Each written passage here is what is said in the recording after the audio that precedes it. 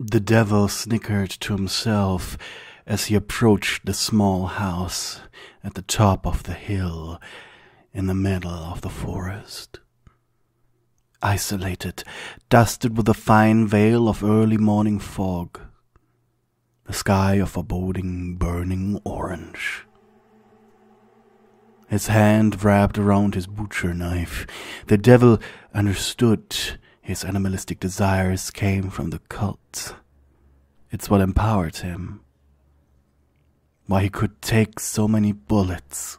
Why even when his body was uselessly destroyed, he still came back. His amulet glowed forebodingly. Heavy footsteps marching over moist grass, avoiding the gravel road leading to the building.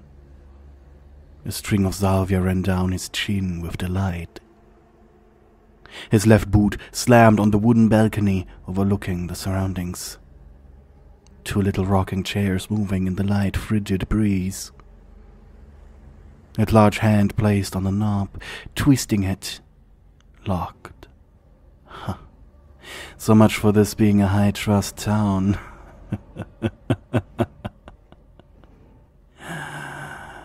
The devil changed his attention to the windows of the lower floors. All closed too. His right eye twitched with agitation, but he liked the chase.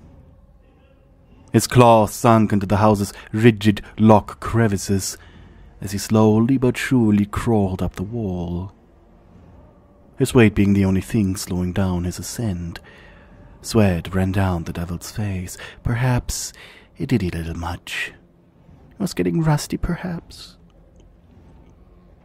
The devil stared with a hungry smile into the bedroom with the open window. The smell of a young woman entered his nostrils. Sweet, tender. It was accompanied by the smell of skincare products. Chemical, artificial, strong, but that just meant her meat was so soft it melted in his mouth. He stared, unblinking and thinking. He had traded most of his brain for brawn, so it was a slowish process.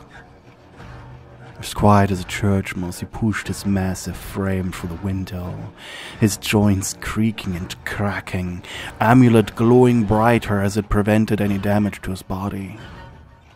Normally this move would have severely damaged his arms and shoulders, but thanks to the unholy powers emanating from it, he could now build himself up in front of the bed to maximum size. The blade gleamed in the orange twilight of the morning. His arm raised above his head, and chop! Vermilion juice immediately began soaking into the blanket as the woman's head was severed from her shoulders in one foul swoop. Over and over the devil began slamming down his tool for the trade, covering the bed, his body, the room in thick layers of glittering blood. Warm, delicious. It ran down his face as the devil butcher did what he did best. Butcher a long pig.